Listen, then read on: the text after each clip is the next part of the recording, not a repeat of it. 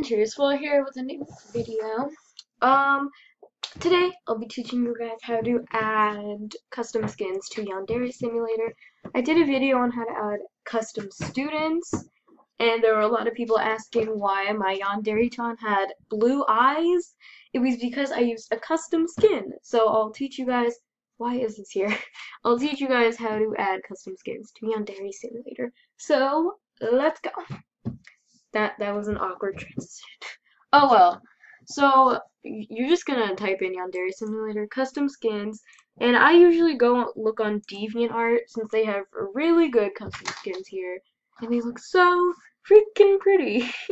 This is gonna take me a while to find a one I like. So you could just like look through here, and once you find a skin you like, click it. So I found this really cute like music club skin. It was made by XX Hime-sama XX, and she made the occult club skin and the cooking club skin, so you could go check those out on DeviantArt. So the download button would usually be over here on the side, but if it's not, it would be in their little description bio thing, and you can download it over there. For me, my download link is over here on the side. So make sure it's a zip file, by the way. So you would just click it and open it.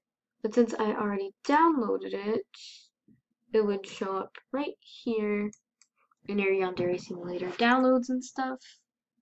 So, yeah. So the skin you downloaded would be right here, and you could just open the file. And now you take this file and put it into Yandere Simulator data, and then take it, bring it into streaming assets.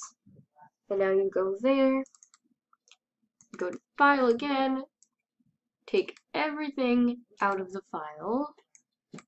Okay, what the heck? Yeah, unzip the file and take everything out. To take them out, just press copy and then paste it over here. So the picture should show up instead of the whatever it's called, instead of like the words or whatever. So once you see your custom skin, it'll probably be easy to recognize it.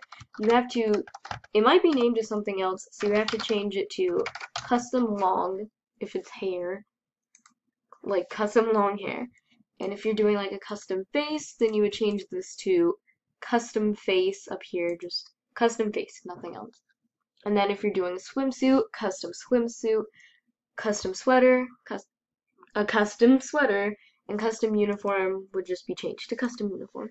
So you probably get the point by now. So now that we have it in the files, we could go back, whoop, too far, and open up Yandere Simulator. So here we go. And so just boot up the game like you normally would. And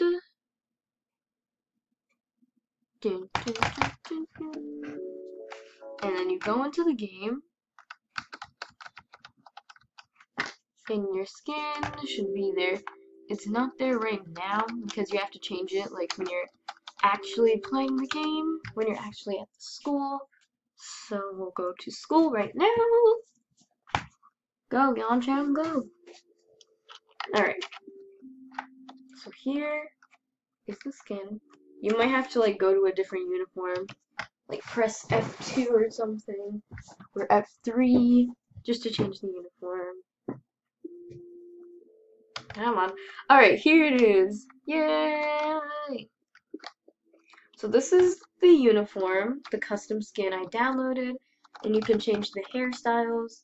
This one didn't come with like a different colored hair or anything, but some of them do. So, yeah. Yay! I'm just happy we got this to work on the first try, because usually, for me, that doesn't happen. So now she looks completely different, and I love it! So yeah, that was how to download a custom skin. Whee! Well, mostly a custom uniform. But yeah, this video was just short. If you have any questions, just put it down in the comments.